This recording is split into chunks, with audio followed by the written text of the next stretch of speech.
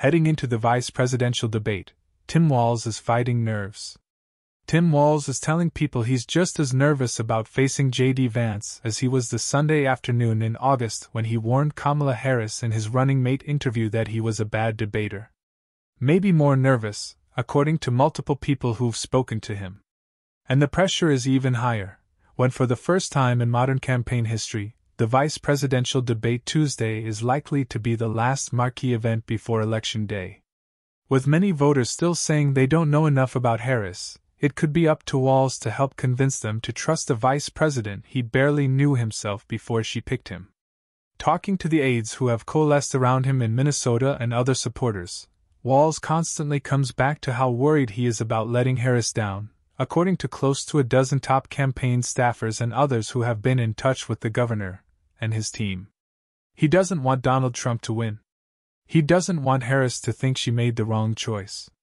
He feels genuine contempt for and confusion over what he views as Vance's abandonment of their common roots, and for flipping so many of his positions to fit with Trump.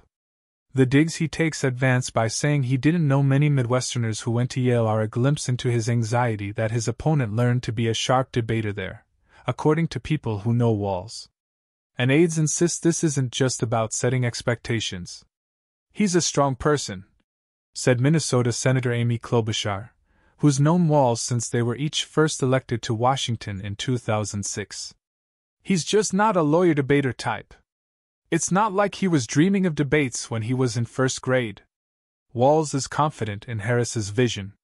But the governor fears he won't make his case as well as he needs to, according to people who have been speaking with him. How's debate prep going?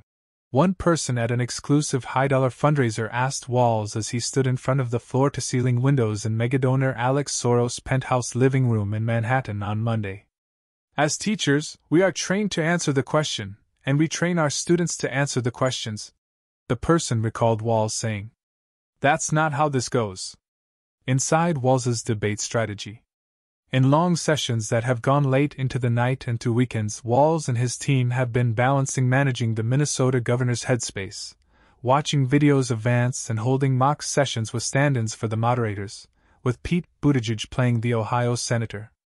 Though the transportation secretary is not going as method as Harris's Trump stand-in did and growing out a beard.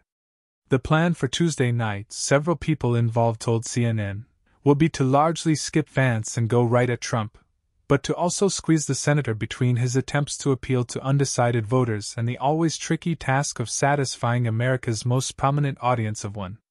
If they get their way, Trump will be triggered into a storm of anger, jealousy, and pique as easily as he was when Harris poked him at their debate. Their goal is for Walz to lean into his likability to hammer Vance over Project 2025, and for selling his soul to Donald Trump, as Walz put it at another New York fundraiser.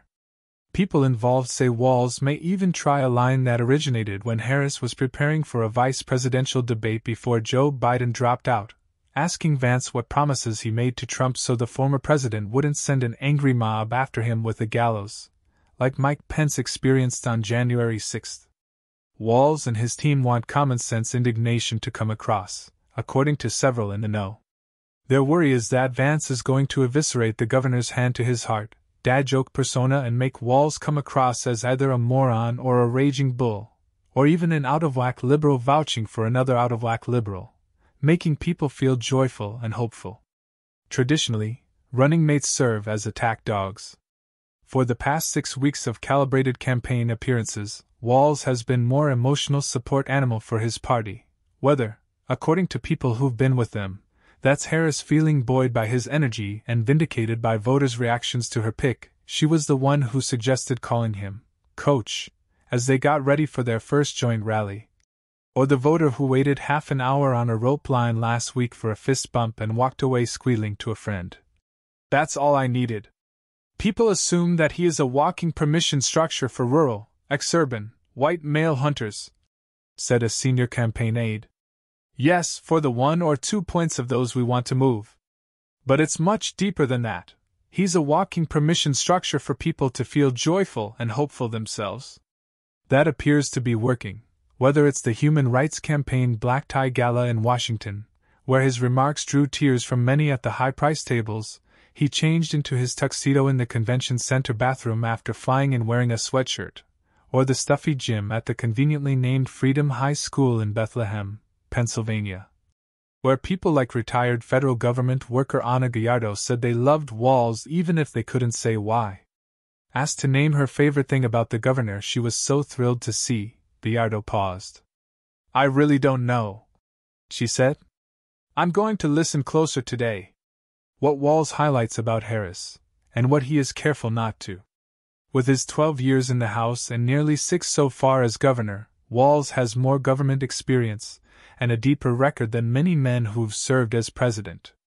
But he's leaned into the feeling of being a guy who just wandered in wide-eyed to find thousands of people cheering for him, and his name on the logo. Jamming this guy into a campaign that Harris had to suddenly take over, with different camps among the staff competing for dominance, has been tricky. While some on the campaign have been eager to milk as many different appearances and fundraisers as they can out of an unexpectedly in-demand running mate, others have questioned why he is not being kept focused on the necessary basics of appealing to white men in what aides on the day he was picked were calling the blue walls states. This also plays out in day-to-day engagement. A governor who until 6 weeks ago was one of the most eagerly accessible Democratic politicians in the country and who essentially manifested himself as the running mate with a few spicy TV appearances has done only a few interviews since being picked, all lower profile. He doesn't take questions from reporters and rarely comes to chat off the record on his campaign plane. Aides declined requests for even a brief interview with CNN. As they monitor how Vance has been fencing with reporters and Q&As after his many events, Walz aides know their approach risks Walz getting rusty.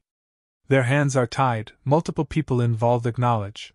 The vice president's staff doesn't want a contrast that would highlight how few unscripted events Harris has done. Walz, though, has reminded staffers that he wasn't the head football coach back in Minnesota. He was the assistant coach and defensive